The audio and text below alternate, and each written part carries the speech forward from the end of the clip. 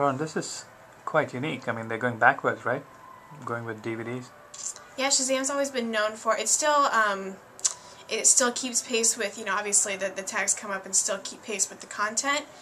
So if you're watching a DVD, it's still going to, when you Shazam something in the bottom of the TV screen, it's still going to be relevant to what you're watching. But what I think is great about this Shazam initiative is because one of the big things that the company has always struggled with, any kind of call to action on TV, has always been how do consumers know about it? How are you able to get out your phone that quickly? You see the Shazam logo and it's gone before you even have a chance to pull out your mobile phone, more or less open the app.